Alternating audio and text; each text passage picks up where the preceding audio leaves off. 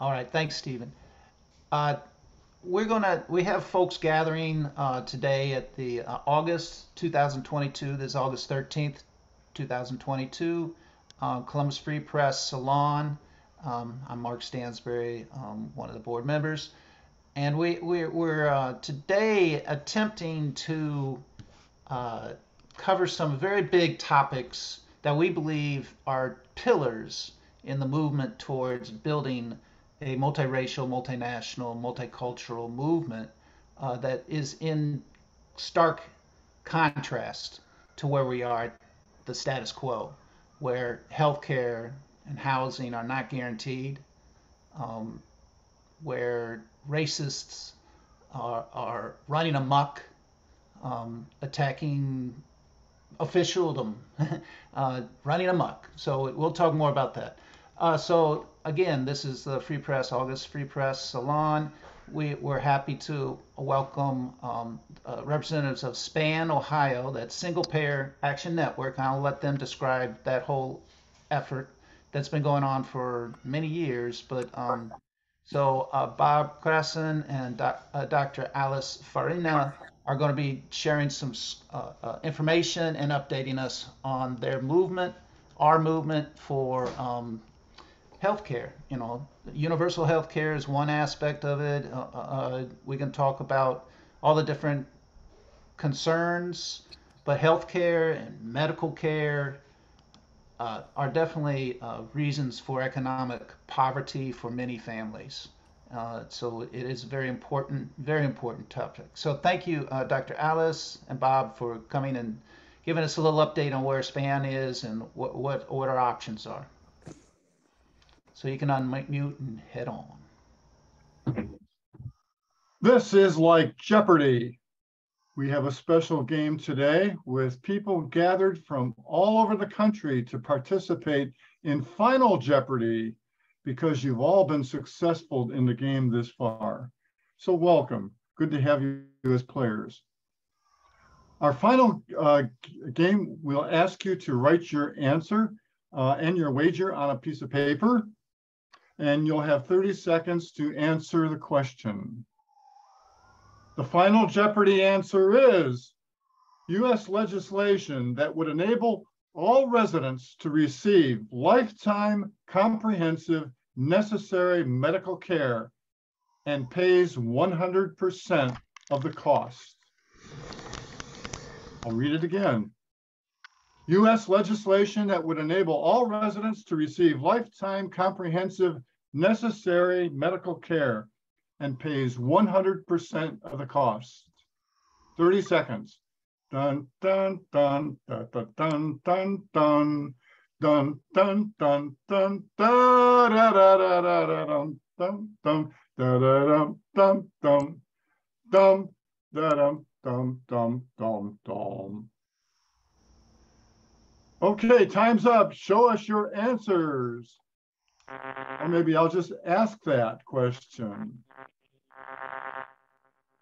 Okay, the response to U.S. legislation that would enable all residents to receive lifetime comprehensive necessary medical care and pays 100% of the cost. Did anybody have the correct answer? Speak up. I had single payer health care. The name of the legislation is Medicare for All. Medicare for All. H.R. 1976 and Senate Bill 4204. Did anybody get that? Well, there you are. Medicare for All. Thank you. The game was good. It's now over. Medicare for All is not standard Medicare applied to everybody. That's what I hear from everybody.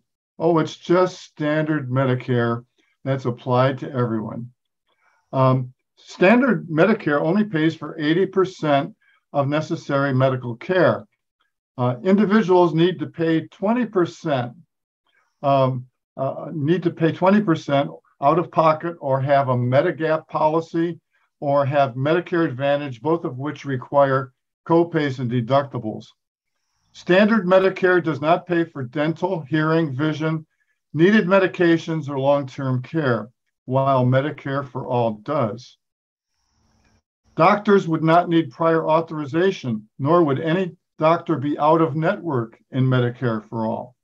Patients would never see a medical bill. So doctors' offices and hospitals could close their patient billing departments. You could see any doctor.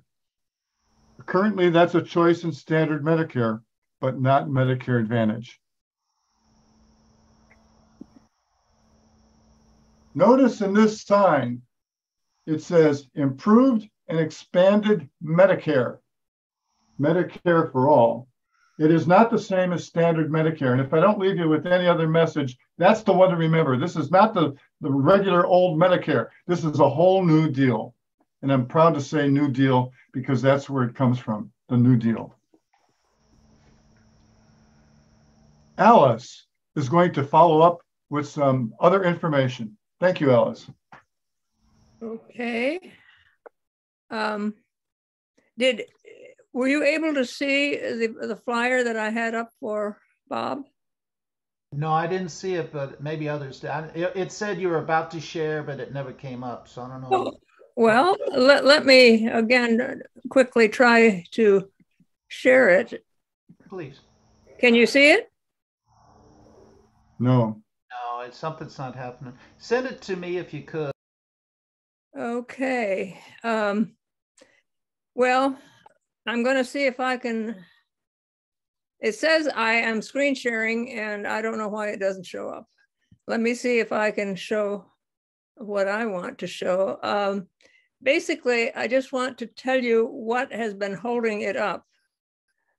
Let me see here. Alice, after you hit share your screen, then it brings you up some options of what it is you're going to share. So you have to hit something after that too. Hit the picture of what it is. I've been able to show before, and does this show up?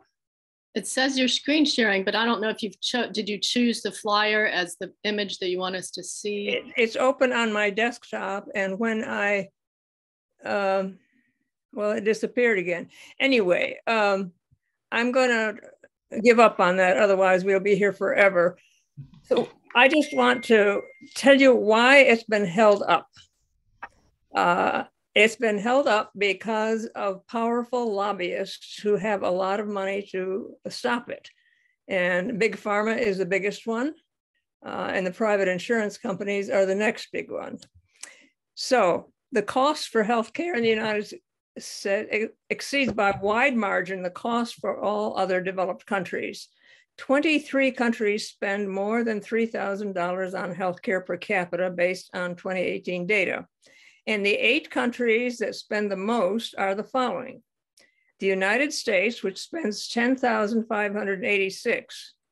That's followed by Switzerland that spends $7,317. Norway at a little over 6,000, Germany at almost 6,000, Sweden at a little over 5,000 per capita. Remember, we're spending 10,586 per capita, and Austria and Denmark in the 5,000s, and Netherlands. So we are about double most of the other major industrialized nations. So copays and deductibles were introduced into our system, not only in the private insurance section, but actually in Medicare as well. It was introduced because they perceived that overutilization was what was driving the cost. But Americans actually utilize healthcare services less than is the case in other countries, and patient cost sharing blocks access to vital care. If your deductible is very high, you try to avoid using medical services. Cost sharing has not been effective at containing system-wide costs, and that's because in a system where collecting and tracking co-payments and deductibles entails a substantial administrative cost and effort. So as Bob told you, a single payer national health plan would cover every American for all necessary medical services without co-pays and deductibles, and it would still be less costly than our current system. So that's all I have to say. I'm sorry I wasn't able to screen share. It said I was. I'll have to.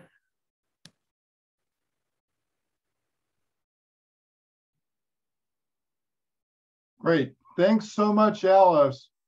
I'm going to send this to Mark. Hopefully, Mark, you can bring up the picture I just sent you. We're looking at the SPAN website, right? Yeah. Okay.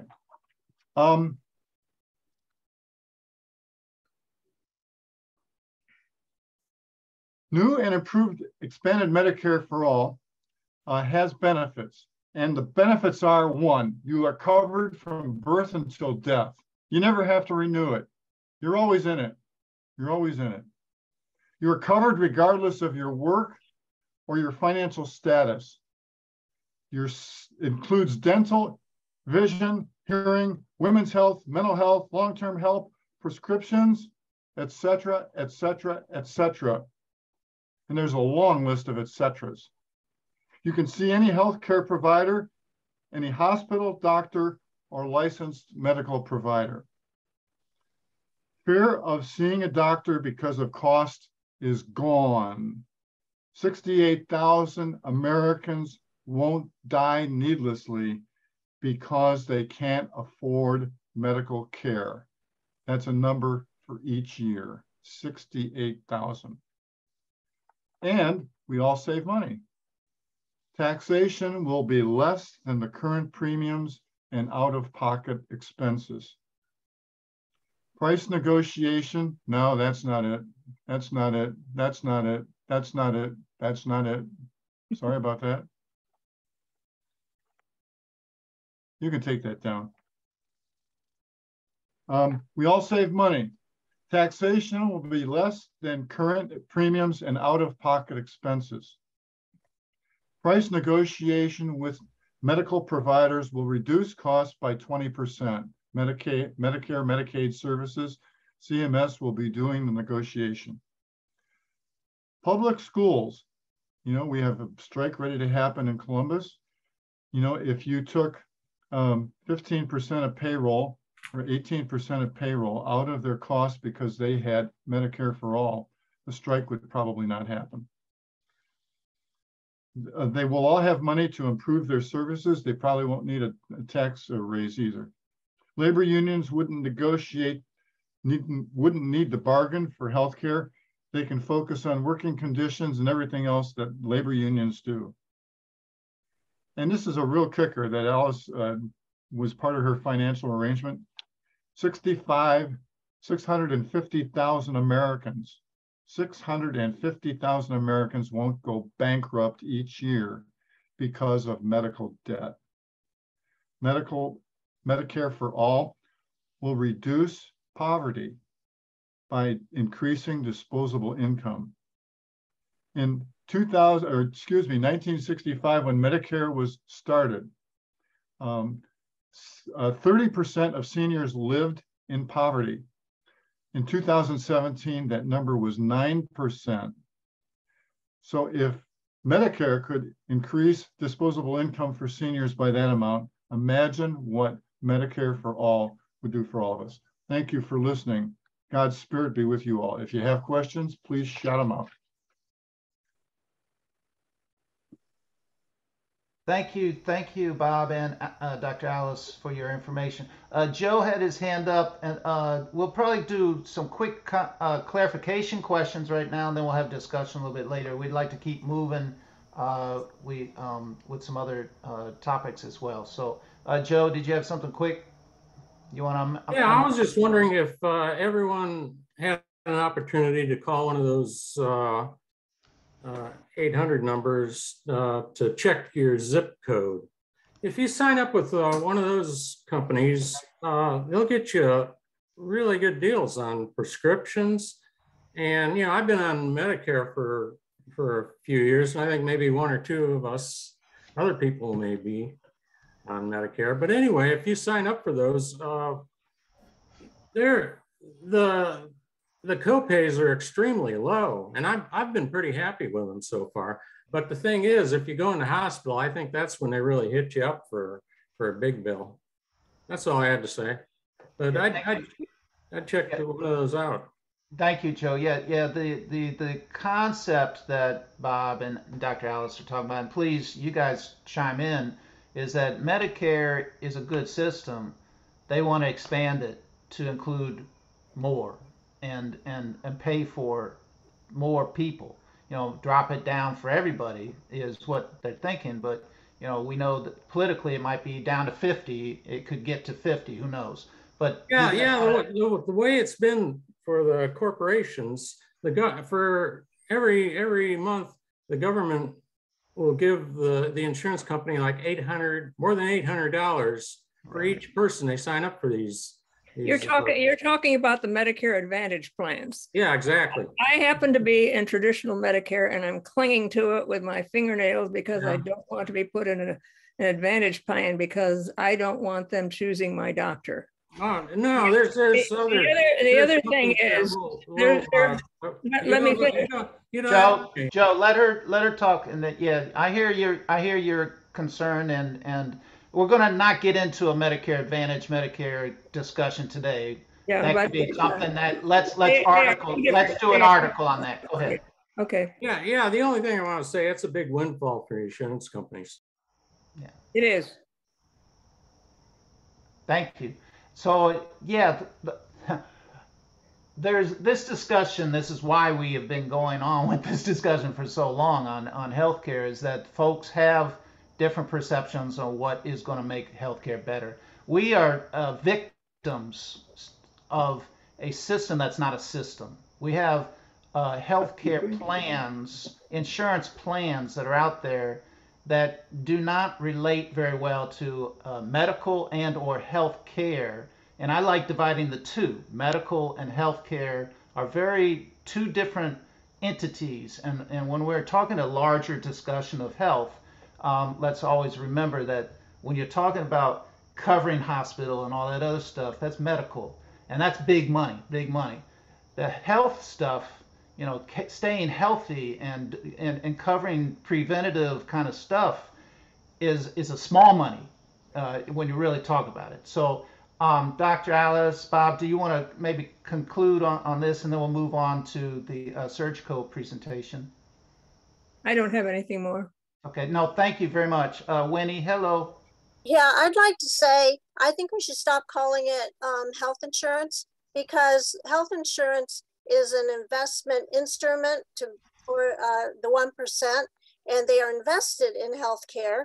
And for instance, they're invested in pharmaceuticals, but then they make $5 billion of profit off of them. So they are not in the business of providing needed goods.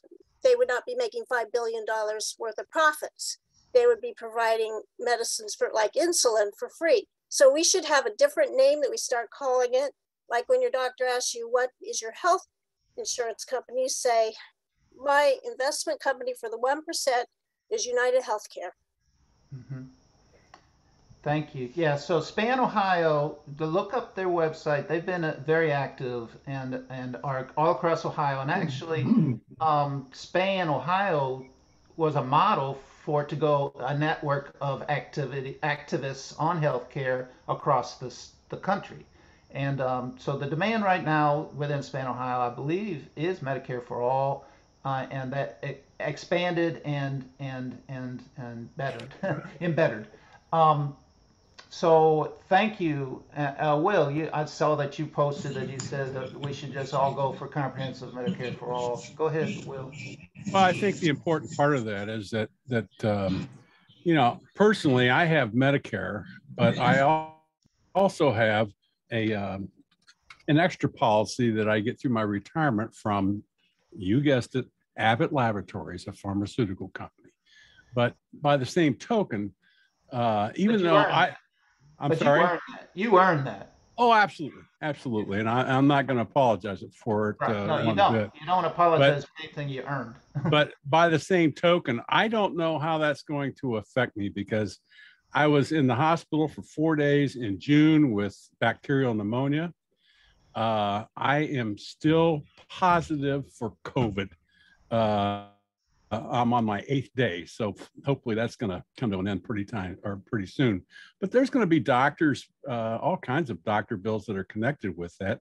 The only thing that comes out free is the medication for COVID, because that's all covered under government policy. I'm taking the antiviral Paxlovid. In fact, I'm getting ready to take my very last dosage of that, and I'll be glad to get rid of it, because the side effects on that are it's unbelievable. But I do think it's helping me. But I encourage people to hang on. If you've got the traditional government Medicare insurance coverage, hold on to that. Make them peel that from your cold, dead hands. That is so important. To get drawn away from that is it's dangerous. So that's all I had to say. That's a great closing argument for let's make sure, if you got it, hold on to it, and organize. Remember, we have a rush to the bottom mentality with healthcare. I don't have it, so you don't deserve it type of attitude. Instead of saying they got it, I should get it. It's a whole different way. And as Winnie said, we need to reframe our arguments and our discussions on the policies that we are demanding, and we will demand, especially as we get older. We are going to demand, health care, because that will be a cost. That's a life quality of life issue that we need to understand, especially at older, but younger as well. So thank you. So we're going to move into Jenny's presentation. Do you want me to just start with the video first? And thank you, Dr. Alice and Bob. Yeah, you want to start just straight with the Sure. That would be fine, Mark, if you can do that. Thank you. And then I'll talk about it. Thanks. Okay. Yeah. So we'll just see a quick video here, if I can do it real quick here. Pop. There we go. Move this up. Okay, so this is a video that it's from a webinar that we're going to share with everybody in the report out. But this is a short part of it, so about 4 minutes, 3 minutes. Everybody good?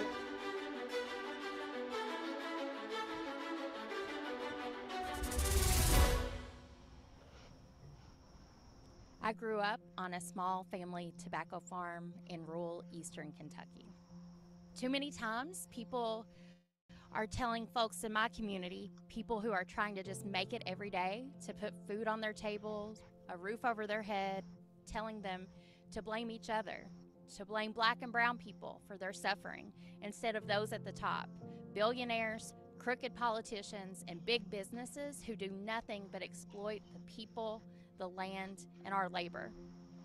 We know that it is a strategy by those in power, those at the top, to get white folks, and especially poor and working class white folks like my family, me, my community, to side with other white people who do not have their interests at heart instead of Black and brown working class folks.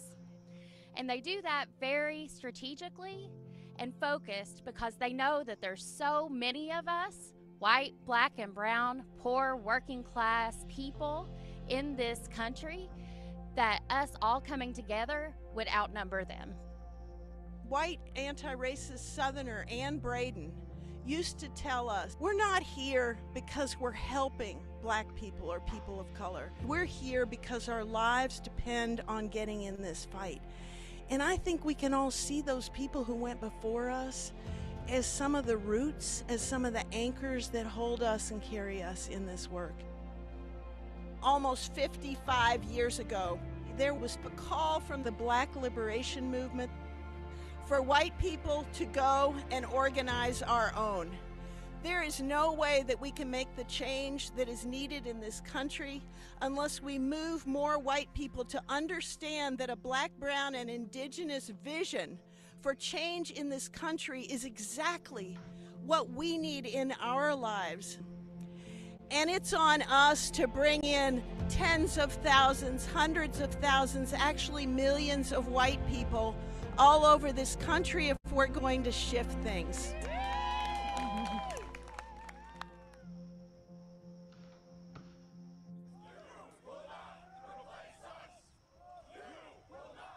White supremacist movements didn't just happen. They're part of a long strategy. White people, our people, are being actively recruited. Our opponents are organizing white people all the time. They're stoking white fear and racism so they can stay in power and prevent all of us from getting the things we need: healthcare, better schools, safe housing. And I know it doesn't have to be this way. That's what I'm figuring out as part of showing up for racial justice, understanding a shared interest and a shared purpose. And when we find our stake, we find our voice and we find our power. Showing up for racial justice is actually the largest explicit organizing project to mobilize white people for racial justice in the history of this country. 9, we've been bringing our people into multiracial fights for justice across the country. All right. Thank you. So Jenny Vogts is a member and a proud worker of Surge, and I guess it's now called SURJCO, and she can explain the difference of what's going on. And thank you, Jenny, for joining up. But remember, I've seen some chat talk about healthcare, and remember, we as a community are seeking folks to write articles for Free Press. We are a community of activists, but we want to document our movements within the network that Free Press is. So we have radio, podcasts, articles need to be written so that we can get them out. And we're not talking just locally, we're talking across the nation, around the world, that we have access to and put components for. So please write articles as you can, send them to Suzanne. And Jenny, thank you for joining us tonight. Well, thank you very much. It's my privilege. Hello, everybody. And thank you, Mark, for figuring out how to show that video. It's brand new from Surge National, and it says in a very short time, better than I could, what Surge is about. Surge has been in existence since 2009. SURJCO means Showing Up for Racial Justice Central Ohio. So that's what we are. We used to be Surge Columbus, and we couldn't stand that name, so we changed it. So we are, as everybody knows, the uprisings, the Black Lives Matter uprisings of 2020 were powerful, and we were very involved in that. We had in many things, working in concert with Black-led organizations prior to that, in Columbus prior to that. And yet the response by the police and people in authority after that was very powerful and very violent. And things have been happening since then that are extremely frightening and disturbing all over this country. And so things got pretty quiet during the pandemic, and now we are reorganizing and beginning to recruit white people again to join us in SURJCO to begin to make some moves and make some action. I'm not talking about demonstrations. I'm talking about productive projects that begin to unite people. We are working on a project called Alternatives to Calling the Police. Everybody knows the harm that comes to some people when police are called. And specifically, those people are often Black and brown people. And in Columbus, that's been a very severe problem. So we are collecting stories by people like us who may have resisted calling the police when, we are trained, we've been imprinted with something happens, we white people call the police. We're safe. It doesn't, nothing happens to us. And yet a huge amount of harm can come to someone else who is not white. So we're trying to help people think about a different way of thinking about it and a different way of reacting and responding. And we are also working with the Columbus Safety Collective, who is with finding resources that are not connected with the police. And one thing they're working on is a non-police crisis response team. And they're trying to get funding for that to go out to help people who are having mental health crises.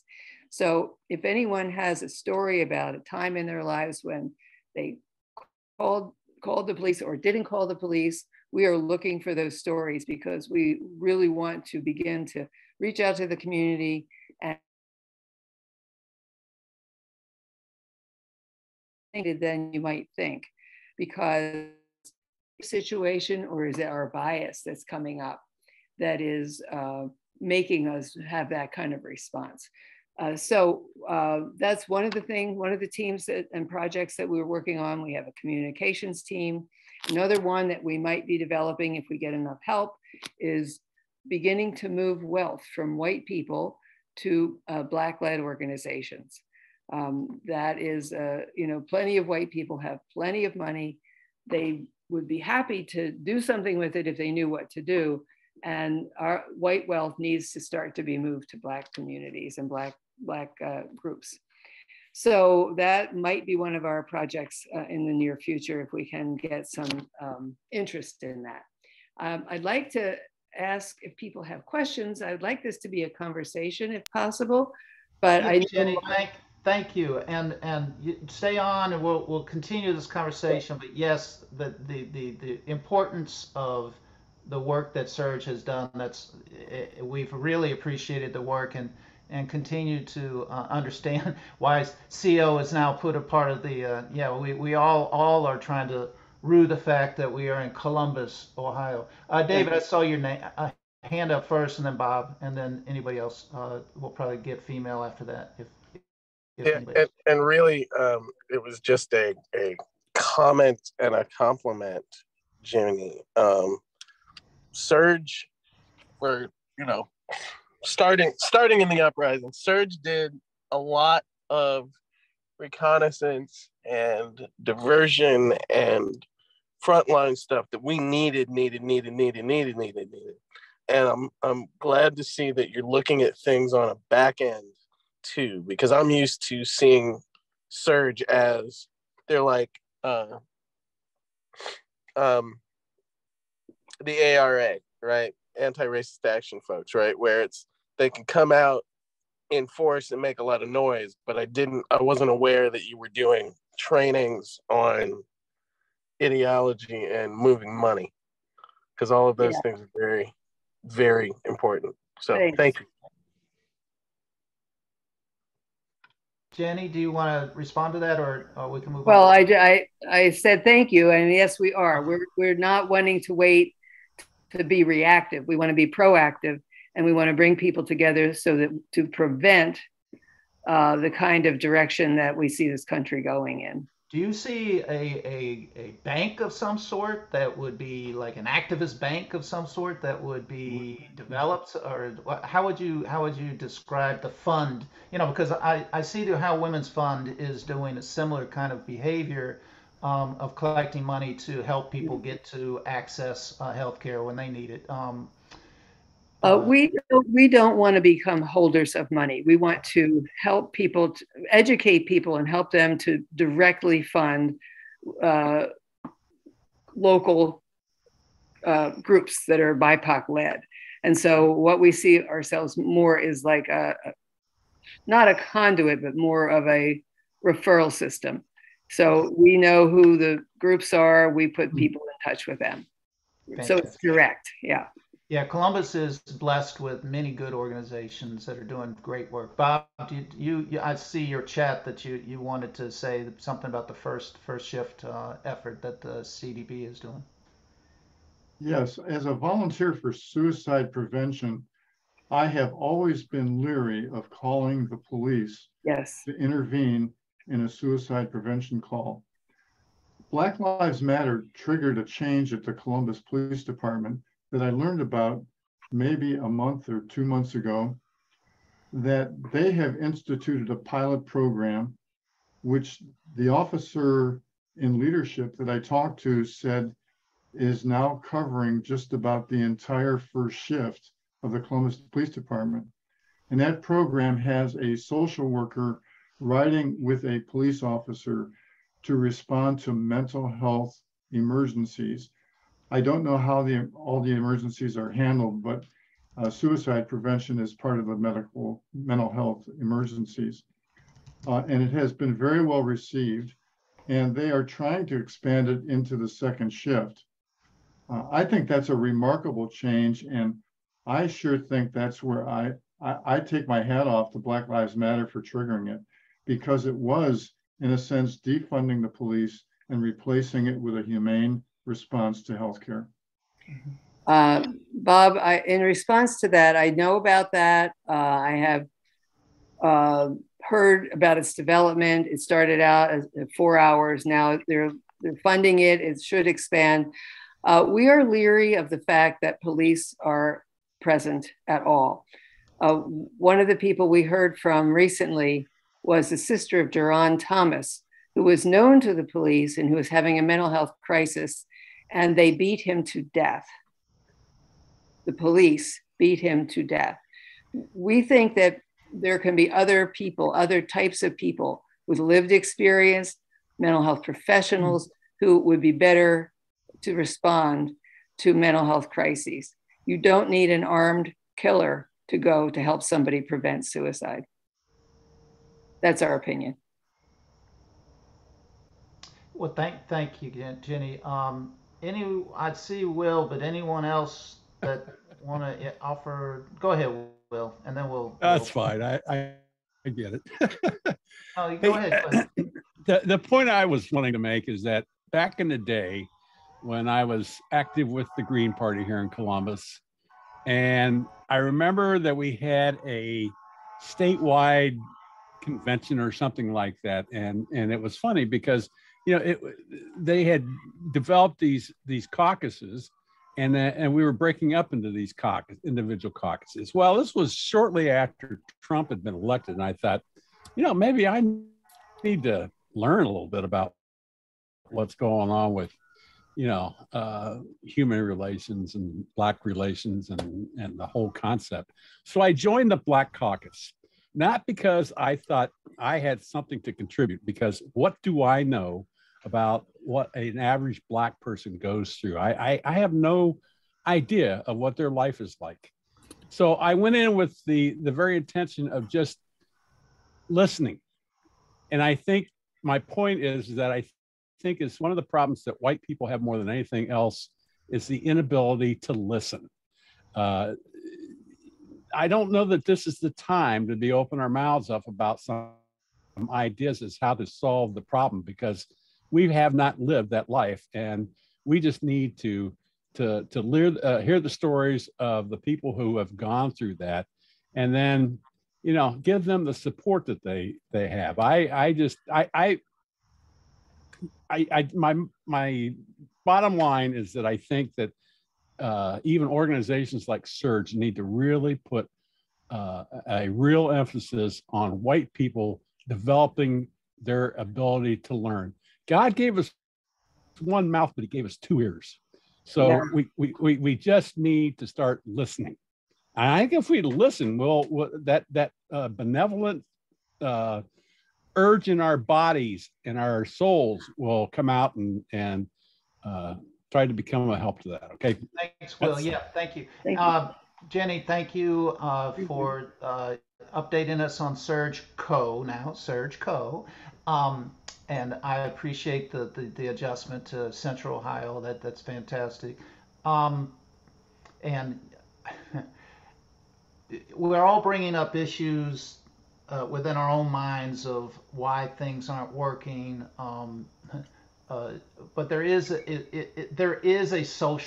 are social factors that have been driving racial divide, class divide, um, uh, issues. And that's why we wanted to move into a little bit of the housing subject and to start talking a little bit about what Camp Shameless has been trying to do. For I've come to know Elizabeth from her days when she was uh, housed up at Old First during the winter, and then they moved out in September, in the springtime, to set up Camp Shameless. And so their work continues, and even if the camp comes to a destructive, I'm sure that community will be doing what it needs to do. So Winnie was going to introduce Elizabeth and anybody else that's in the circuit that's going to talk and update us. And then the conversation is going to get live. We're going to really try to say, how can the Free Press community respond to what's going on with this camp? So, Winnie, do you want to start? You said you're going to start and introduce Elizabeth, or how are you guys going to do it? Thank you. Thanks, Mark. I just want to give a few facts and figures to put the issue in perspective. And these facts and figures raise more questions than they answer. First of all, the U.S. Department of Housing and Urban Development says that they conduct a one-day snapshot survey in 3,000 communities, cities in America. Says that there's about 2,000 homeless people in Columbus. 1,500, 75% of them do access shelters to sleep in. 400 are unsheltered, and those are the ones we're talking about tonight. And 150 only are in transitional housing. I assume that's they have a caseworker and they're going to move into their own apartment at a later time. But that number is very deceptive. For instance, the federal government says there's 12,000 homeless people in Ohio, yet the state of Ohio says 700,000 people access homeless services. And that's because a lot of people are doubled up. They lost their housing, but they have friends and relatives to double up with, but they still can't afford to eat. So they go to the soup kitchens. And so this is a national problem. It's very extreme on the West Coast, and gentrification is cited as a major reason because of, Google will move in, and then there'll be a lot of people with six-figure salaries, and the neighborhoods are gentrified, and the poor people do not have a place to live. And I see that happening in Columbus. And we have Intel moving in, it will only get worse. But the whole fact about the Medicare for all, a lot of people are homeless because of the lack of medical care. We have people who suffer generational and systemic poor health and life outcomes because they have mental illness or addiction or domestic violence and trauma that is untreated. They have poor nutrition because of the lack of being able to afford food. And so these are health problems that the lack of medical care is causing homelessness. There's also a lot of children in foster care who, when they age out, they don't have families to support them. And there's women and children, again, it's a lack of services, who are escaping domestic violence and they end up homeless. So we have to wonder why. So the Community Shelter Board in Columbus is the overarching agency that oversees 16 different agencies and funnels federal and state money. And they have a $50 million operating budget. And I'm not sure if that's for all the agencies, all the money that they give out, or if it's just for them, but they have 34 employees and they're going to hire, they use the American Rescue Plan money they're going to train and hire 37 new mental health interventionists. And yet there's still 2,000 people that they're, with all that money, that they can't accommodate. And I see them as being reactive instead of proactive. They're not addressing the causes and conditions. They're just putting a Band-Aid on the people after they're have been abandoned for years on end. Another question that we have is that $60,000 was spent to clean up Hare Park and one other homeless camp, $60,000 to the Environmental Reclamation Services, and we just wonder whether they gave a donation to the mayor or city council. So these are just some of the questions that I have had about in my research on homelessness. So the reason Camp Shameless came about was in the winter, when it got below 24 degrees.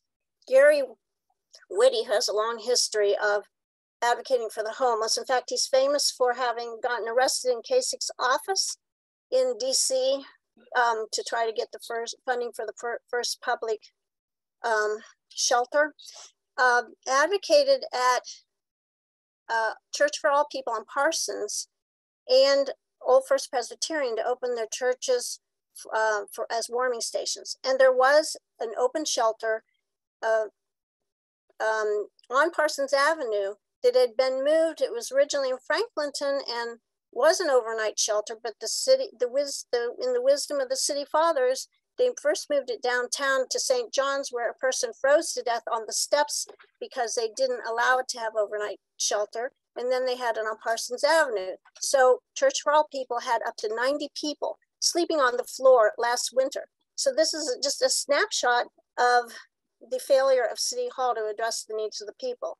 So Elizabeth Blackburn was lit on fire to run the warming station. And when spring came, she helped the people to relocate next to, but not on, if you know where the Four Seasons City Farm, there's several more vacant lots on Mound Street. And she has modeled her camp after others that I see online that are self-governing, and it's really very exciting. And she's gotten great coverage, 2 big articles in the Dispatch. And so, Elizabeth, if you'd like to tell about your experience. Thank you so much, Winnie. Yeah, like Winnie said, and like Mark said, the Camp Shameless community started as a warming station out of Old First Presbyterian at Ohio and Bryden. It was run by the First Collective volunteers. The First Collective was started by Gary Whitty and David Harewood, who are both on this call. Volunteers saw an opportunity to do something to help, and so we did. We continued to run the warming station after the Church for All People station closed on February 27th. Our warming station ran until March 29th. At that point, we were no longer able to run the station out of the church, so we moved outside. We were running on a shoestring budget because it was my budget. Didn't have outside funding, didn't receive support from the city. So I went out and bought tents, and volunteers donated so many supplies, came and helped. We had a lot of volunteers, especially in the early days there, constantly just to help make sure people had what they need. It was still really cold, so we had heaters. But since then, since March 29th, Camp Shameless has continued to operate on the 2 lots on Mound Street. You can find us at 905 East Mound. I have a couple of videos I wanted to share. Let me share my screen and see how this goes.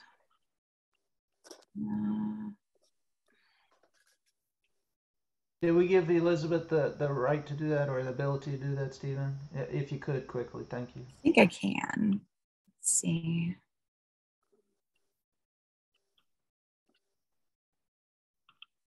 One moment. I love the fact that you have an address. Yes, we installed a mailbox. You'll see that in the tour video. I know. I love the fact that. Oh, it's wonderful. I'm going to share a video of one of our volunteers, Matina. This was recorded this morning, so give you a little view. Yeah, it's wonderful. I can wait, Karen. Hey, come back. Hey, Carrie, come and see the video. Come here. Winnie, you're unmuted. Here's Matina with a little bit more. Hi there, my name is Matina. I am a volunteer with First Collective in Camp Shameless, and I kind of just wanted to talk about how Camp Shameless and what First Collective is doing with Camp Shameless is different than any other unhoused encampment you've seen here in Columbus or probably around the state of Ohio. For example, just this morning we had a camp cleanup, so we do this every Saturday at 10, and it's just a time where volunteers and residents come together to clean up the common spaces. And in the few hours that we were here this morning cleaning up the camp and reorganizing things and making sure that this is a clean and as safe as possible home for our 12 to 15 residents here currently, we had people stop by. Someone brought chicken burritos for everyone and peaches and cookies, and Food Not Bomb stopped by and brought various other treats for us as well. And our neighbors stopped by and they had a bite to eat with us, and we just were able to like share time together and talk about, you know, issues that we're all facing, and have a nice time together and share food and resources. And that's something that we do here at Camp Shameless all the time. Is if we have an excess of donations from community members, our neighbors in the community are open to it and they come by often, and we share things that we have. If they have excess food, they bring it to us, and it's just like a sharing of resources. It's a community that's working together to make sure that we're meeting each other's needs, and it's honestly really beautiful and amazing. And there's a lot of good stuff happening here at Camp Shameless, things that we're really proud of, and things that aren't being provided by other services or the government or city-funded programs, right? So while living in a tent may not be the most ideal situation, at least we're making the best of the situation that we currently have, and we're working hard together as a community to meet the needs of our residents and meet the need of the greater community on the Near East Side. And this can be normal. Like, if the community was more open to, you know, being friendly with the unhoused and working with the unhoused, maybe it wouldn't feel that they had to set up camps under bridges or on abandoned railroad tracks or like in the tree lines that's like pretty far away from the road. We're out here in the open, people know we're here, we're in a neighborhood, and it's been going really well. And it's been a really, really amazing project to be a part of. And I'm really looking forward to the work that we continue doing. Even though we are facing an eviction right now, we know that this work is really important, and we know that like this could model what other camps look like in the intermediary while people are waiting for long-term housing solutions.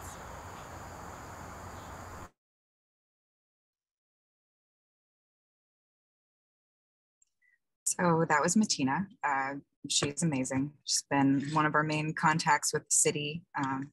She actually has a meeting with a few organizations on Wednesday. So we're hoping to learn more about the eviction status.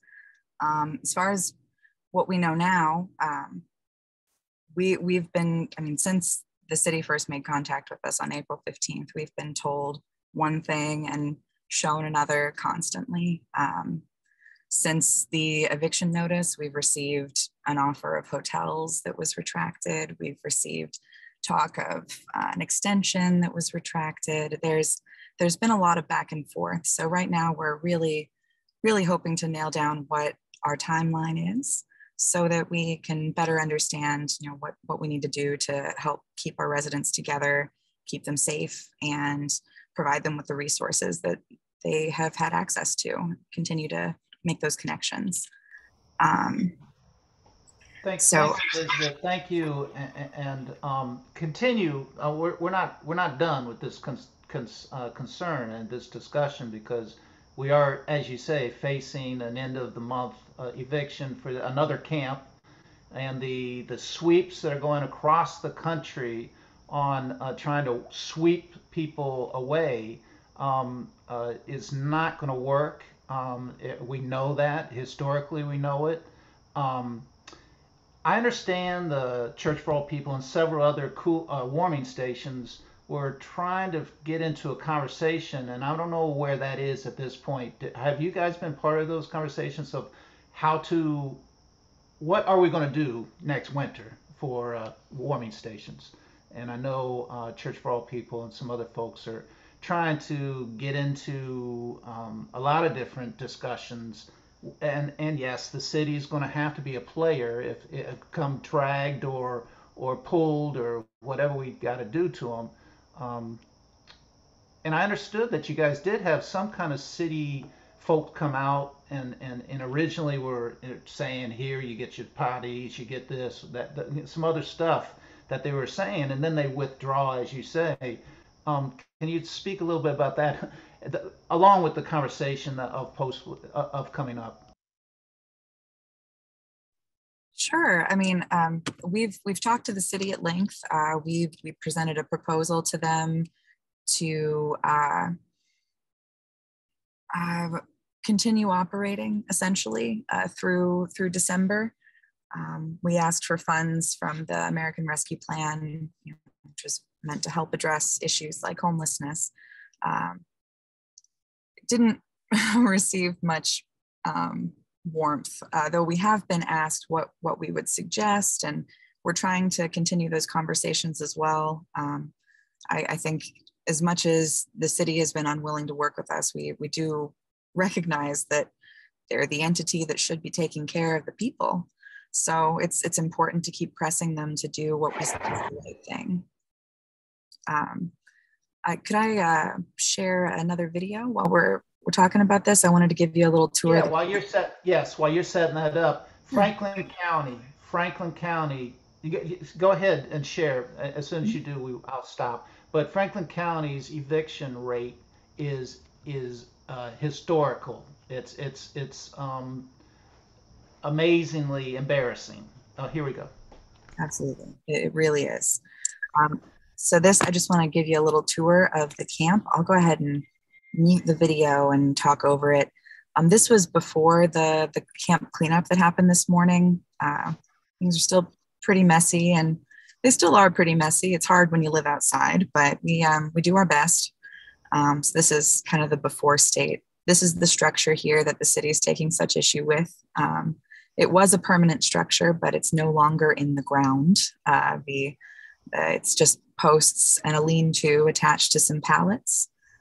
This is one of our supply tents. It was in a pretty sorry state. It got a lot better at the end of the day. But the next part will take you on a little walk through the camp. Some of our signage. This one's new. You'll see these around town. We've got some signs going up in front of officials' houses and that sort of thing. So that's a sign from James Stevens. He's one of our residents. You'll hear from him before we finish. And there's our Camp Shameless sign that one of our friends painted for us.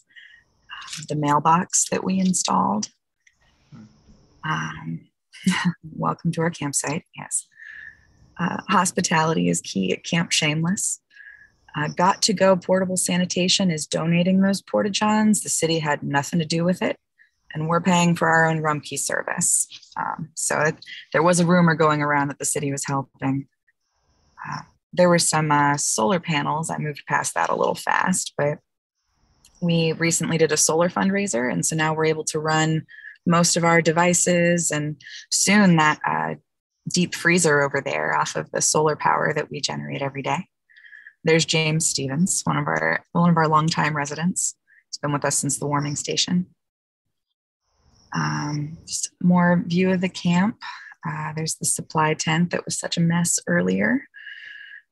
Now it's nice and organized. Things are a lot better. We still have some odds and ends we don't know what to do with, but who doesn't? The camp has been housed as many as 25 people. Right now it's between 12 and 16. Some people are doubled up. Here's a couple tents. Nicely appointed and decorated. We try our best to keep the site clean and to be good neighbors. Neighborliness is a big part of what's made things work, I think, because honestly, we've never really had problems with the people in the neighborhood. They haven't really had problems with us. We get along with just about everybody, and a lot of folks have stopped by to help out, donated whatever they have in excess. Walking past my tent. I have lived at the camp since it started on March 29th. I became housing insecure in the beginning of March when we were still running the warming station. And so it just made sense. It was nice that we had a soft place to land. There's a bike rack that one of our volunteers made. They welded it out of rebar and fixed up several bikes that residents can take out and borrow. Peek in my very messy tent. But it's not so bad. It's a cozy place to live.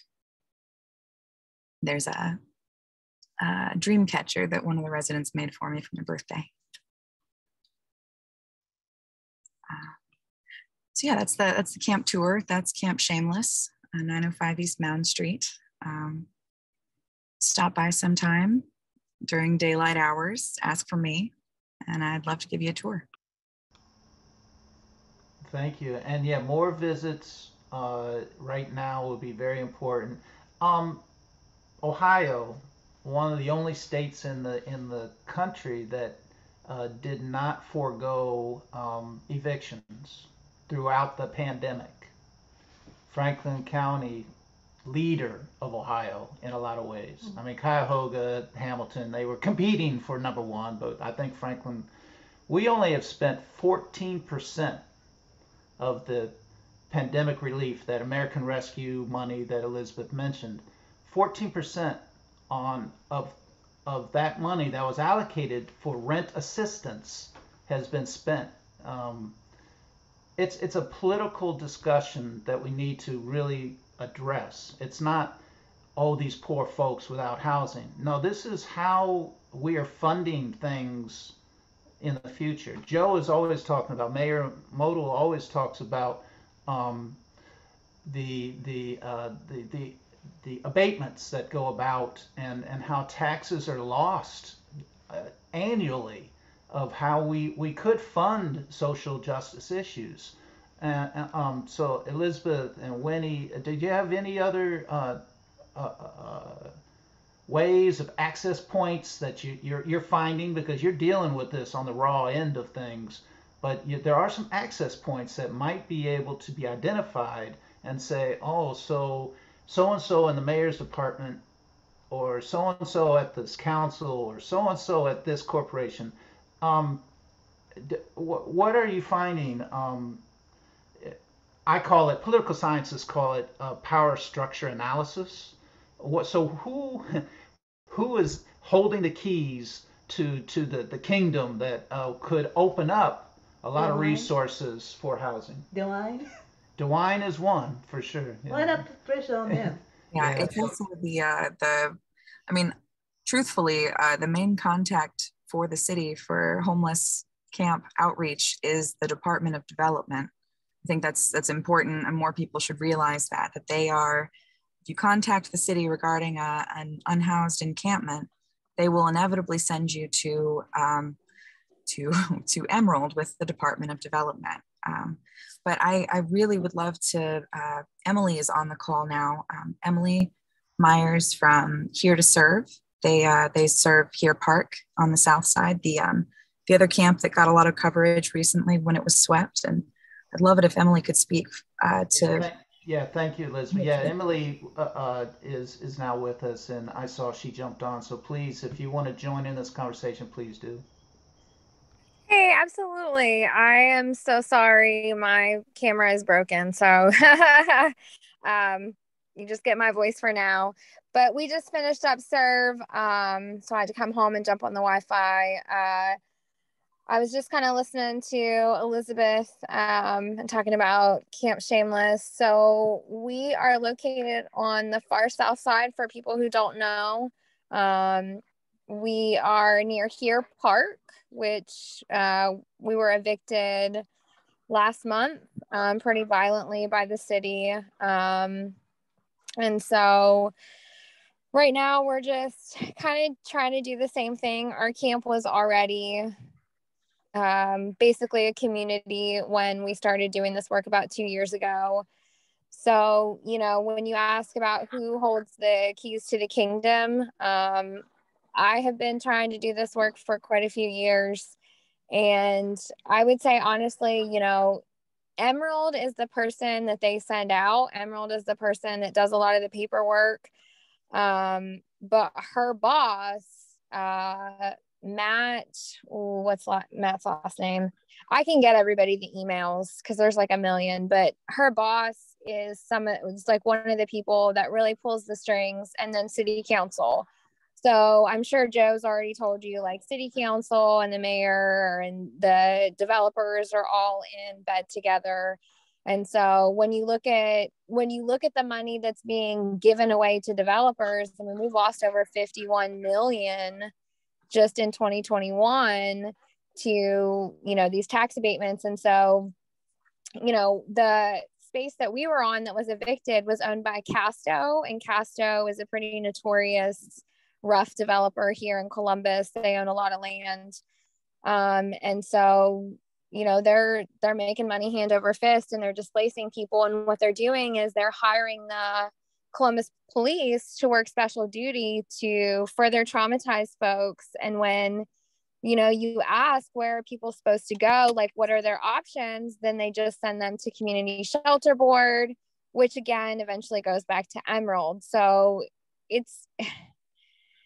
end up just putting you in a vicious cycle. So we can't even get a company to put porta potties out for us because we don't have an address. And where our camps are located now, it's a crisscross between private property, metro parks, and city owned. So they're all kind of fighting amongst themselves for now until they figure it out. But our side of town is getting gentrified left and right. We're having developers come in and scoop up this land, and none of our folks are getting into housing or getting any type of care. So like Elizabeth and them, they're taking care of the residents there as best they can. We are doing the same, but we also have pets that are dumped pretty continuously. So we're having like more issues with trying to do population control now so that food isn't being eaten by hungry cats. And we're trying to work with the trailer park residents because, there's conflict. And, Elizabeth said that when people call and they're calling on the unhoused encampments, you're not just getting a hold of Emerald, you're getting a hold of Sergeant Danaher, who is like he's over the entire neighborhood or the entire Columbus. And so these complaints are actually going to the police, and then the police are coming out and harassing folks. So, you're getting pushed by Zach Klein's office to, hey, if you see a house that's got people living in it, and in their words, these are not my words, in their words, they're like, oh, people who are using drugs, like drug addicts and, prostitutes. And if you call us, we'll get them out. And I'm like, okay, so people who are unsheltered, people who are using drugs, and people who are engaged in survival sex work. So then I'm calling the police to do what exactly? What happens to folks? Do you house them, and where do you house them at? You can't get any answers. There's no transparency. Oh, I'm sorry. Did somebody ask a question? Oh, I don't think so. But Emily, thank you with your story, South Side, and then the West Side, and then also Elizabeth's on the East Side. We know this is a citywide concern and a county-wide concern, statewide concern, national concern, world concern, because there's more displaced people, internally displaced people. And that's the way we can almost look at some of these folks that are houseless, without house, without shelter. They're internally displaced. And we if you start talking internationally, and the movement building, and that's sort of the discussion we're wanting to move towards, is how to build a multinational, multiracial, multicultural movement to address housing, health, and the racist and classist struggle that we have.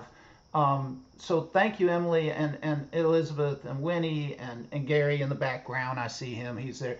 Dave, I saw you mic'd yourself. I don't know if you wanted to say something, but because I saw you had unmiked, and I know you're deep into all this conversation. But Emily, I didn't want to cut you off first. You go ahead, finish up what you were saying, please.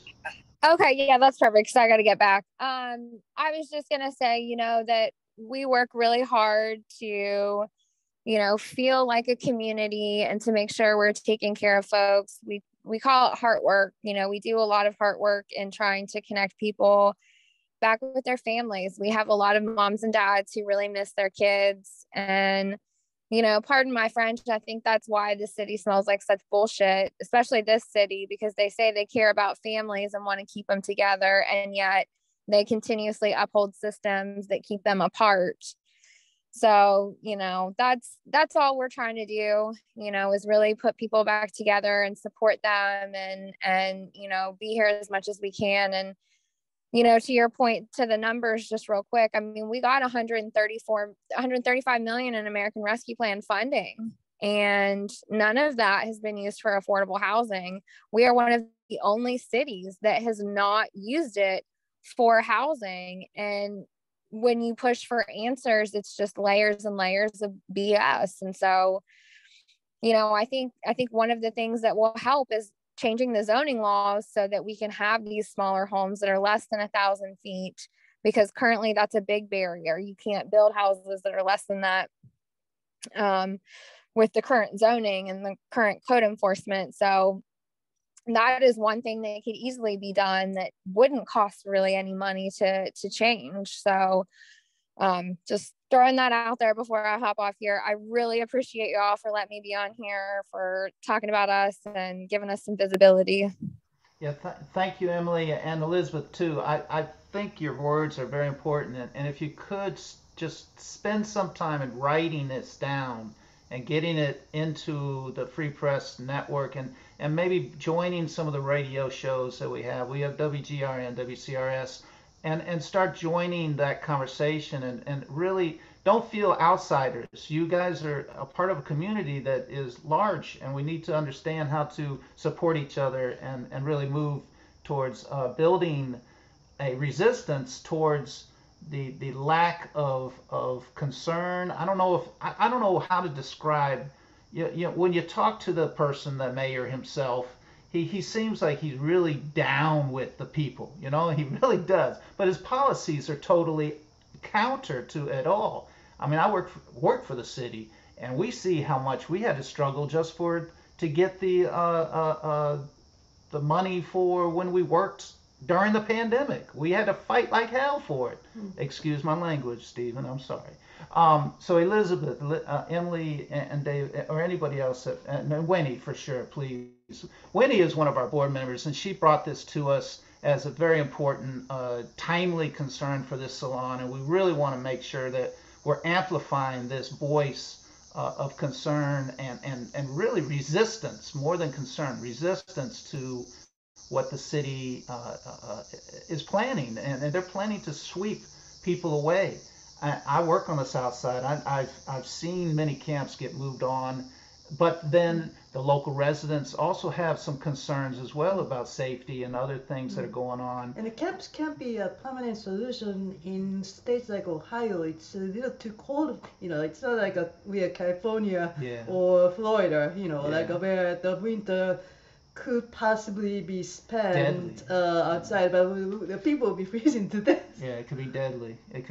So camps are Band-Aid. Yeah, so I'm just wondering whether there should be more emphasis on getting the money, out of the claws of, the city and the state government. They have received money from the federal government. They have it. They need to spend it on the right people, right? And so maybe the camps should be on the state house grounds.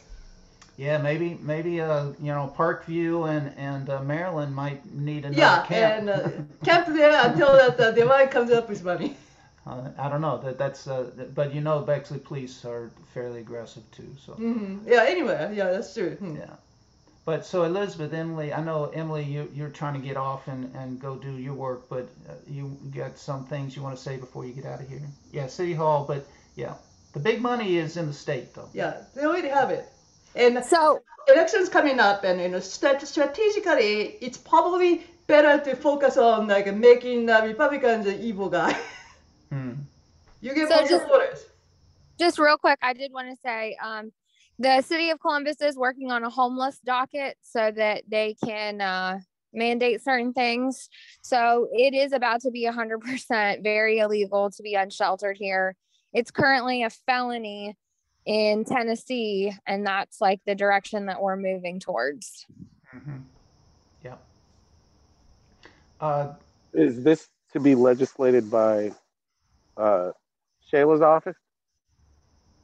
It's coming out of the Department of Development first, but we've heard about it in area commissions, in other meetings.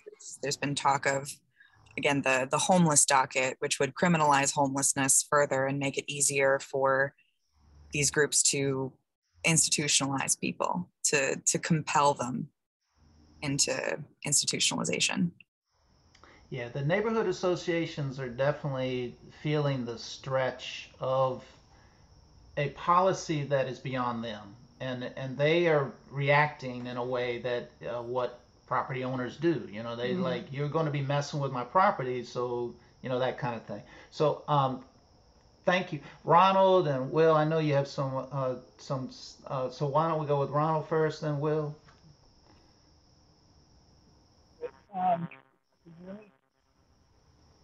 Yep, go ahead. Yeah, I just wanted to mention Nicholsville. Your mic's messing up.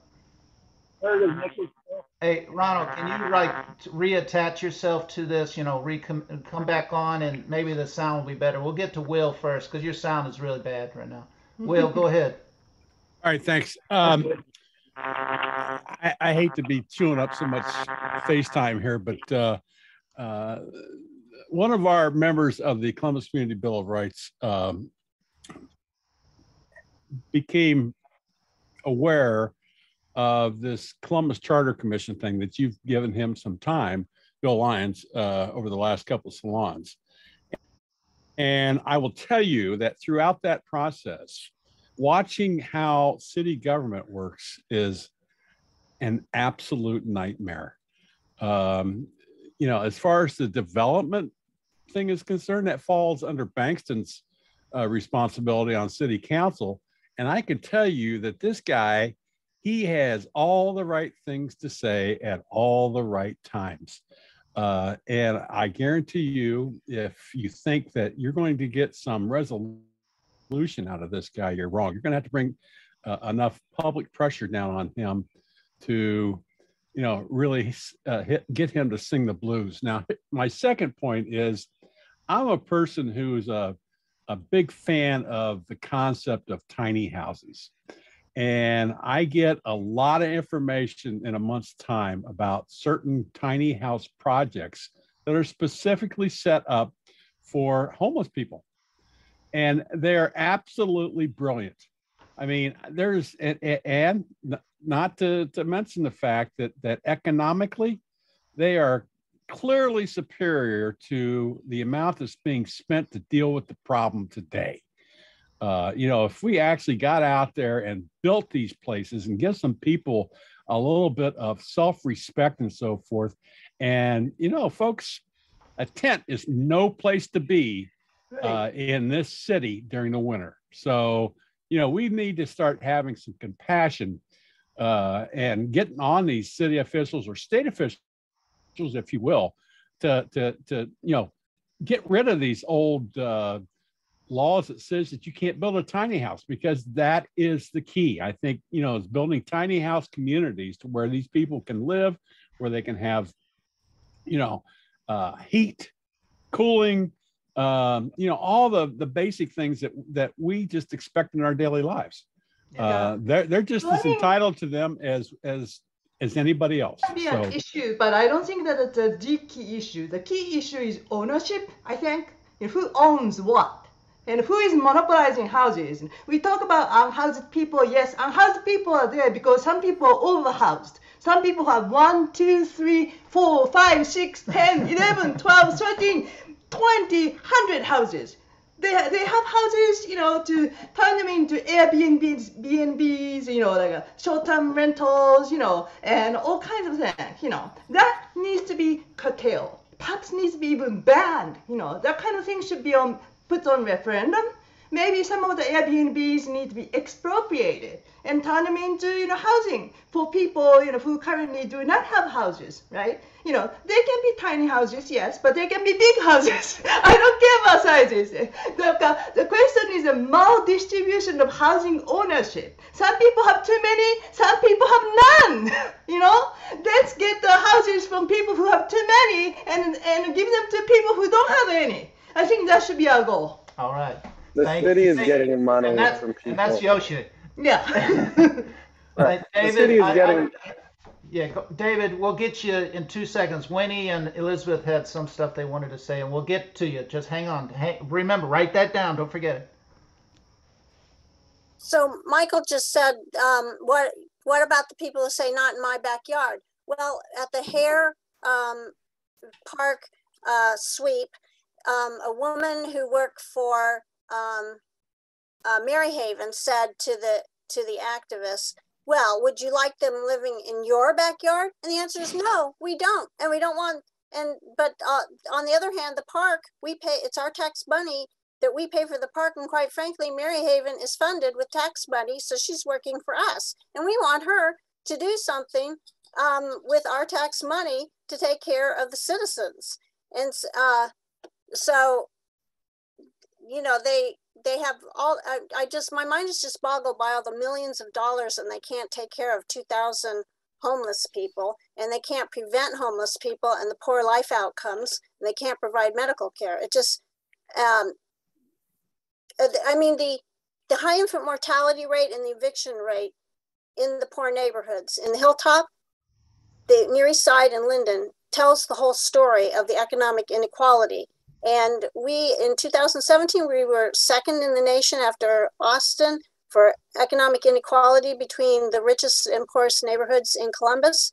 And now I've heard it's dropped to fourth in the nation, but we're still like epically unequal. And the thing that kills me is the infant mortality. And so this homelessness, people don't like to see it because it reveals the truth about the corruption in our government.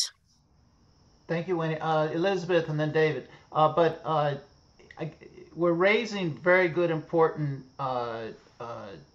documentations of the problem. It's always very important when you're talking about organizing is that we establish a problem, yes, but then we have to get to an issue of what we can do. We'll move towards the targeted and that's why I say the keys to the kingdom, we need to know where those are to be able to attack and go forward and target them specifically when we're campaigning. Go ahead, Elizabeth. I'm sorry. No problem at all. I just wanted to say, as awful as it does sound and as awful as it is to live outside in the winter here in Ohio, there's a lot of people that do it, and there's a lot of people that have to do it. I have met so many people over the time that I've been spending with the camp, and many of them have spent many winters in Columbus, living outside, living in a parking garage somewhere because it's the best place to get out of the wind, or sleeping in a bus stop. I love the idea of tiny homes, and that's one of the proposals that we've presented and we've discussed with the city is the idea of building tiny homes within residential neighborhoods to be part of the community. That's been such a huge part of Camp Shameless, is the connection to the community. And I think that's really the key, because so many of these projects, they push unhoused people into the suburbs or beyond the suburbs. They put these big structures far away from the resources that people have been accessing. And they keep them far away from their jobs. They keep them far away because they do have jobs. I know a lot of people at the camp that are gainfully employed, as it were, but it's really hard to get an apartment when you just make $13 an hour on part-time wages. Rent control. Yeah. That's another issue. Yeah, rent control is very important. Yeah. Thank you again, everybody. David, you got back on, I see. Did you want to? Yeah. Yeah, please, go ahead. Yeah, it seems like Elizabeth covered some of it. I mean, we did propose a tiny home plan to the city, to which Sheila Favor, after 45 minutes of discussing it, said, well, we don't invest in tent cities, which meant that she missed the entire point of what we were talking about.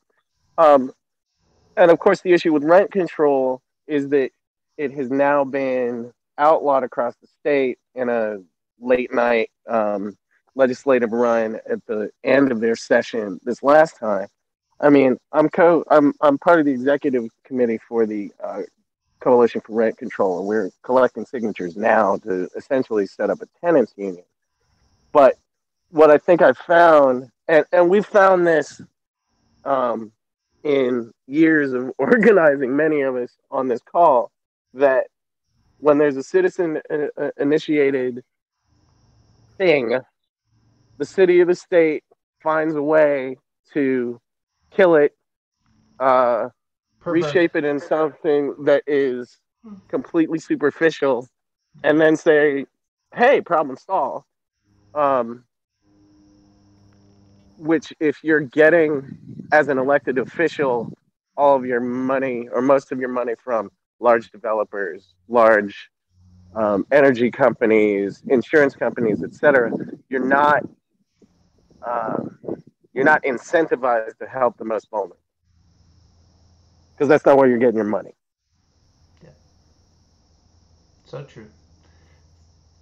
So, as a community, we are a media public media community where we are activists, and we need to continue to use our infrastructure to put this word out that things are happening in the city, and we wanting to create a whole new world. A whole new world is possible, as they say, and we need to understand how local politics are played out on a global sense. We have the when Elizabeth mentions that they're trying to push the folks out to the suburbs, that's been international for years. I mean, that's been decades, almost millennial probably, of how the rich took over downtowns and the poor were pushed out. And that's what we're seeing. We were opposite. The U.S. for so many years, decades, we let the decay of downtown go, and the rich folks moved out. Urban sprawl was a common concept of that. Now the rich folks are wanting to come back to the city, and they're kicking the poor folks out to the dead suburbs, which have no services. You talk about bus service. You know, you may have one bus a day that goes in and one bus out. And they're cutting quota services. And CODA is now in the discussion, as Yoshie is saying, of cutting services. During the pandemic, it was free. Yeah, it was thank you, little whatever for that. But they are now in the restructuring mode of trying to cut services and trying to figure out their sustainability, quote unquote, in their minds. So we have transportation. You know, we start talking about ownership when we get into housing. We start getting about with healthcare. We start getting into larger discussions of what does that mean. You know, the poverty rate is strongly related to medical. So social determinants of health. Yeah, it's determination towards where this society is moving, right? So anybody, we're at 8:30. We'll probably try to keep going for about another 15 minutes if folks want to hang on. We're still with about 19 people, but yeah. Who's Hello? Where you at? Oh, Ronald, you're back. Thank you. Yeah, go Yeah, ahead. I'm back. Can you hear me? Yes, you're better now. Thank you. All right. I just wanted to mention Nicholsville. Has anybody ever heard of Nicholsville in Seattle? A little bit, not much about it, but go ahead. When I used to watch it on Democracy Now, it looked like a solution, but then Seattle, then a developer wanted to buy the land, and they kicked the people off, and they didn't allow it to relocate. And I knew somebody who worked at the Columbus Shelter Board, and they invited me to a fundraiser. And before they introduced me to Ileana, her supervisor, I said, "Oh, I want to talk to her about Nicholsville." And she said, "No, no, no, no, don't do that. Nicholsville is a failed model." And I was like, "Why? Why was that it was a tent village. They had their own security. They had porta potties. And the only problem they had, they did not own the land that they lived on. And a real estate developer wanted to buy the land. And this is like what we got to. It's like Elizabeth said, or somebody said tent buildings are not an option or something like that. I don't know. No, it's not a final call. It's not the final call. These are tent cities are methods to house people in the immediacy. Not ends. In the immediacy. Yes. It's not the final call. It's not where we're heading as a movement. It's a good pressure campaign. Yeah, and actually it's great political campaigning of creating crisis points, which are these camps. They're crisis points if you really think about politics. And so okay, we're here. Now what are you going to do with us? What are you going to do with I'm us? glad. And they've gone towards sweeping. I'm glad to hear about the village on Refugee and Hamilton, the tiny home village. That seems like the only answer, I guess. Yeah. Yeah, the one critique. Go ahead, Elizabeth. You mentioned the GoFundMe thing, and go ahead. Yeah.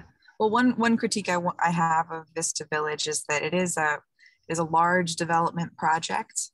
It's one of those projects that will cost a lot to serve, a fair number of people, but there's a lot more people that need that sort of help. And so I think there are smaller scale transitional housing projects that don't necessarily have to come from a giant team of lawyers and developers that the city already works with hand in glove.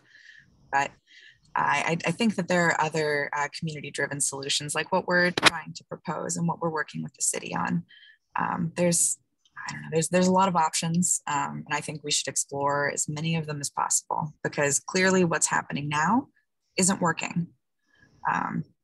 If you look at the community shelter board's results, if you look at their interactive data, you can see a success rate that varies from 16% if you look at the whole county to occasionally you can get it up to about 35%. And what they're saying there is that 35% of the people who go through their program have moved into some sort of transitional housing. It's unclear and the data is pretty sparse, but it's safe to say that what they're doing isn't working for the vast majority.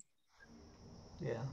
So I'm going to take liberty and we're going to do a little advertisement in a way. So Mary Jane Borden, you're on. Are there updates that you want to give us? Pat Marita, you're on. Any updates you want to give us? And Sandy, and I guess Charles wants to give us a big cough up, or whoever that was. I don't know who that was.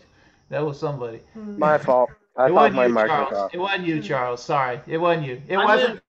It was not you. I'm sorry. All right. So Mary Jane, anybody? You got to unmute, Mary Jane. Mary Jane. And then Elizabeth, we'll get back. I thought I unmuted myself. Okay. My beat has always been cannabis, marijuana. So the biggest thing going on there is that a federal bill to legalize cannabis has been introduced in the United States Senate. Now it's already passed, at least a bill has already passed the U.S. House of Representatives. For the bill introduced in the Senate, I think it's going to be interesting because it's probably just performative and a little more than that because of the famed filibuster. Nonetheless, here's to hoping. So what I did was I put together actually a list I'd used in another article that I'd written, but I wanted to devote it to people who might want to write letters to Senator Schumer, to encourage passage of this bill. So I think I called it, what did I call it? Anyway, I put it out there earlier in the week, and Suzanne posted on the Free Press homepage, and you can see it there. You could go to it by the link. So that's mostly my update right now. Things are kind of in the marijuana world a little bit quiet. There's not going to be much going on in Ohio until after the first of the year. And nationally, of course, we've got so much else going on that the marijuana topic usually gets, buried under a lot of other news. But that's what I got for you tonight. Thank you, Mary Jane. Pat, do you want an update on the nuke stuff? House Bill 6 continues to be in the media, and Pat Morita and her clan have been so deep in trying to bring this to the fore. Anything? I know there's some stuff going on beyond that, and the Ohio nuclear. We have Piketon that is finally getting shut down and cleaned up. You can't clean up what they did down there, but they're talking about cleaning it up and all that stuff. So Pets, I don't know if she's around yet or not, and then Sandy, did you want to talk anything about your issues? Many, I know. Yeah, I just said I'm putting a chat right now. There's an event coming up. Dennis Kucinich, I'm pulling the plug on First Energy. And it's this Tuesday. I just put up there Tuesday, August 23rd, not this Tuesday, but August 23rd. You want to sign up for it for Move to Men. And of course, for those who are not aware, Move to Men is working on an amendment to abolish the idea that corporations are people and money is speech. We're also, our local group will be meeting soon. We're looking to perhaps be part of the what's the event coming up in September? Hot Times. Hot Times, thank you, Will. And we're looking at setting up a tent for that. If this interests you, you can be part of it. If you're not familiar with Move to Men or would like to know more about it, you can still just put me, put your name in the chat for me, and I'll a way I can get hold of you, or I'll put my email here. You can get hold of me that way, and it'd be a way for you to just come join us at Hot Times and learn more about what we're about. And that's it. If you have any questions, let me know. Thanks a lot for giving me this opportunity. Thank you, Sandy. And yes, and continue to work with Kucinich. He is one of the Ohio's best politicians that I've come across over the years. Pat, you're back. So do you want to maybe give up a little update on all this craziness that's going on? Ohio has become notorious for insanity in a lot of ways, but corporate heist in a lot of ways. Corruption, and we're starting to become known in the state, in the nation, in a lot of bad ways. So, okay, Pat, please. Yeah. So, well, in the nuclear world, the Portsmouth nuclear site, which is the official name of that 4,000 acre site down at Piketon, Ohio. That so-called cleanup is spreading a lot of radioactivity around. The Department of Energy, when it had the gaseous diffusion plant down there, they brought in really high-level radioactive waste and ran that through a plant that was just supposed to have uranium, and enriching uranium. And so the place is contaminated with transuranics and technetium and all ilks of radioactive material down there. And the best kept secret is that this is turning into one of the nation's largest war-making machines down there. They have a new centrifuge enrichment that's going on, and they have using the depleted uranium from the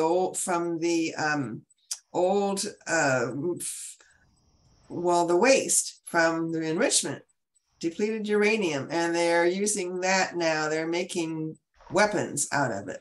So there's a new line down there that is going to convert that depleted uranium into weapons. And then there's also a nuclear power plant that's being subsidized down there. It's not got any legs on the ground yet, but there's a lot of money invested in this new nuclear reactor. And then they want to build a hydrogen plant down there. Well, these fancy new hydrogen plants aren't green. They're using natural gas, getting the hydrogen off of methane. That's one thing. Or else they are finding a use for like nuclear power plants or other industries to use so-called waste heat to make hydrogen. But these are industries that shouldn't exist in the first place. And we don't want to use their waste heat. We want to shut them down. So speaking of shutting, I will shut up now. And thanks to all you nukers. Yeah, Pat, never shut up. Never shut up. Joe, Mayor Joe Botel, and then we'll get back to Will and Elizabeth. We'll sort of bring this discussion. What are the best motions that we can do in the next 2-3 weeks, because we are facing that serious deadline. So let's see, where'd you go? Where you at, Joe? I'm right here. Oh, yeah, there you go. You were up on the left side. Now you jumped over to the right side. My bad. Just a real quick announcement for everybody. I just found this out last night at the outdoor second Saturday Salon that Lieutenant Melissa McFadden is going to be promoted to commander this Friday at 10 a.m. at the Police Academy on Hague Avenue. And as many of you know, she wrote the book, Walking the Thin Black Line, and exposing the disparities and corruption that occurs in the Columbus Police Department. That took a hell of a lot of guts, as you all know, and she stuck her neck out there. And so she is finally being promoted to commander this Friday. It's open to the public. We're trying to get as many people out there as possible to congratulate her. So if you got Friday open, 10 a.m., Police Academy, she'd like to see you. Thanks. Yeah, great facility. Go see what your taxes were spent on. Will, you've had your hand up for a little while. God, that was 10 minutes ago. How could I possibly remember that? That's why I tell you to write down. I keep telling people that we are a newspaper. You need to write things down, folks. I'm taking notes. Trust me. Hey, real quick, and this goes to Mary Jane. As I have said before, I'm on day 8 of COVID, and it has not been a very pleasant ride for me. I mean, I'm talking about 6 full days that I couldn't sleep because I've got the brain fog, which is one of the symptoms of COVID. So somebody had gifted me some THC tincture, and I dropped 6 drops of that underneath my tongue last night, and I had one of the best night's sleep I could have ever imagined. And I'm telling you, folks, I'm a pro cannabis guy in the first place, but that was just unbelievable. You have no idea. And here I am, I'm blowing my mouth during this thing. It's because this is the first day where I've actually felt like I was human again. So I'm riding quite a high. Anyway, last thing. In many different directions. Yeah. Yes, in several different ways. My last point, though, is that being involved with the Bill of Rights groups for the last several years, it has become very apparent to me that getting people to get activated is like pulling teeth. I mean, people are so concerned with their own lives and so forth, and getting them, behind things. And the stuff that we're talking about tonight is just vitally important. What I'm saying to you is that in this last primary election, one of our very own, Carolyn Harding, was running in a state district for state representative against an incumbent, a Democrat incumbent, and she got 35% of the vote. And I'm telling you, folks, that's a sign that maybe people are waking up. it's time for us to get on our bicycles and get people like Joe Motil elected to mayor of this city, and we start having some influence on these Columbus politicians that are they're just evil folks. So that will be my final statement for the night. Y'all have a good night. I will. Thank you. Yeah, I can't call anybody evil, but their bread is buttered on one side that we know which it is. So they're